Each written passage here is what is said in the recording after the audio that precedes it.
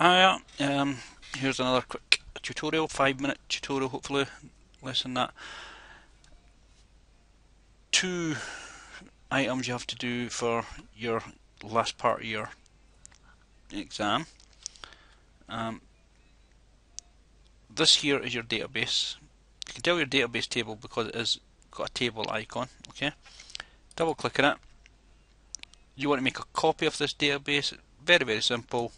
Right click, copy, and if you stay highlighted, click anywhere in this white space down here, just click anywhere, then right click again and paste. You'll get this box here. You want structure and data. If it's structure only, you just get your database with field names and set out the same way. You'll not have any data in them. You need structure and data. Copy of cat details, click OK, and it pastes that same database back in here. If you look how it's numbered, the top one's Fido, the bottom one is Slorth. Funny name. So if we double click the copy, you'll see top one Fido, bottom one Slorth.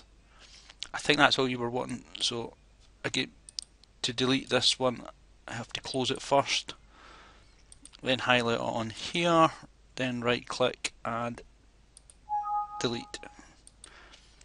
Okay, that was the first thing you wanted to do. The next thing you wanted to do was export this into a Word document.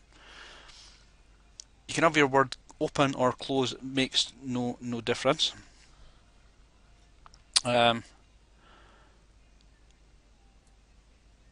said you wanted to insert this document into another Word document. I'll show you why you can't do that, and then I'll show you how to kind of work around it.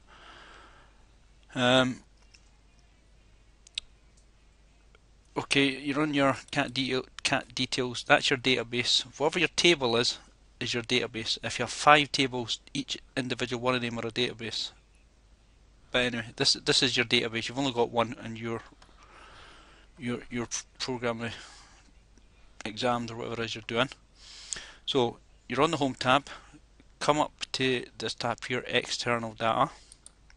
Click it once, and if you look at the different words here, you've got import. And that's if you want to take a document into Access. You want to export it, and you want to export it to Word. Different options of where you can export it to. None of these apply for what you're doing. You can actually export it to another Access database if you wanted to, but anyway, forget all that rubbish. All you want to do is export it to Word. You could also create a PDF from this, I forgot to mention that, but you want to export it to Word, so left click on Word. I've done this once already, so you'll get this dialog box coming up, and click this one here, open the destination file after the export operation is complete, and then click OK. I've already done this once, as I say, so do I want to replace it? Yes. You won't get that last wee box here. Anyway, after you click OK, this will happen. You can see what I was telling you about. I'll go back to Access just now. What I was telling you before we can close this about the structure of the data. You want to go back into your home tab and your design view, and to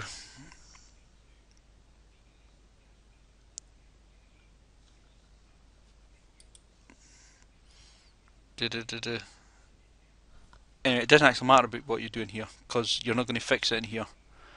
You want to shorten or narrow down your width, if you like, because go back to datasheet view. This here is going to be more than 1 page wide on a portrait orientated Word document. The only way you're going to get this lot to fit on a single page is either to lose some of your columns here, which you may or may not want to do, but the other way you can do it is if you, on the Word document, on this document here,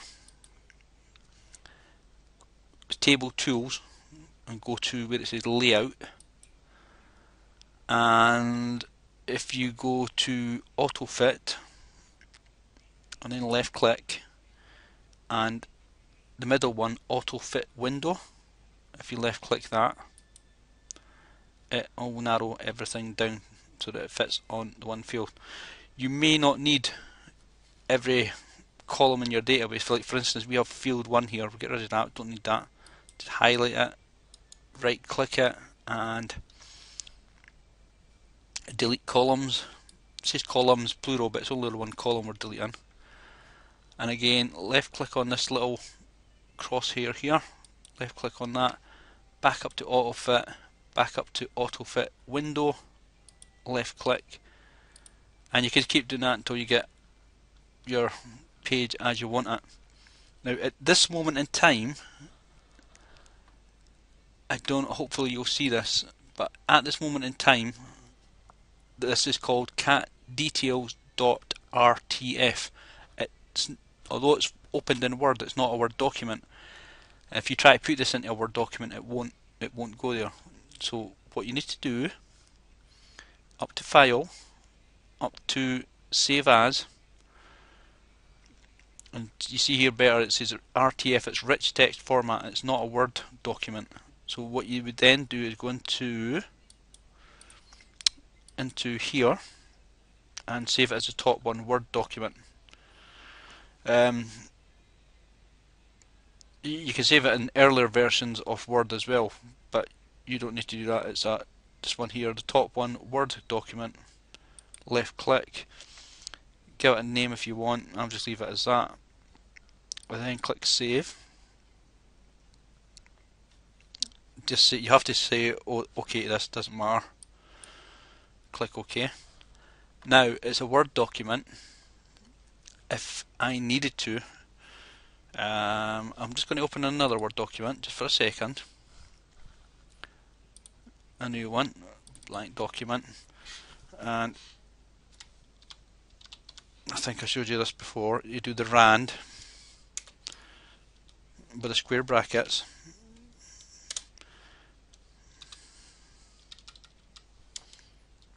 with the circular brackets.